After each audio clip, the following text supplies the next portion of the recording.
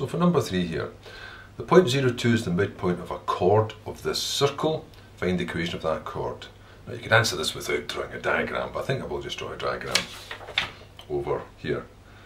So there's a chord in a circle. It says the midpoint, I'll just have to put it out here, was the point 02.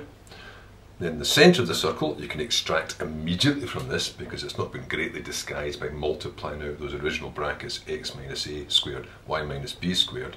That'll simply be twice the product, so that's minus 2a. So the centre of that would have been negative 5 and negative 3.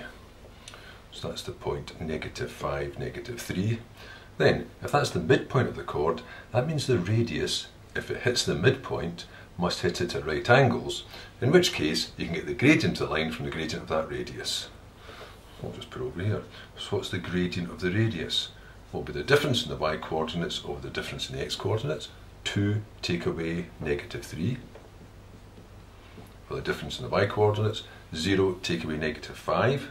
For the difference in the x coordinates, being the distance along, that's positive 5 over positive 5, which means the gradient of the radius is going to be 1. Straight away you know the gradient of the chord. The gradient of the chord is going to be negative 1, so they multiply to give negative 1. Then the last part will simply be, what's the equation of the chord? Now, this is a specific line in this case because I know where it cuts the y-axis. I don't need to apply that general point y minus b equals mx minus a because I know where it cuts the y-axis, so I can write down straight away y equals mx plus c. It's got a gradient of negative 1, so that's negative x. It cuts the y-axis at 2, so y equals negative x plus 2 straight away.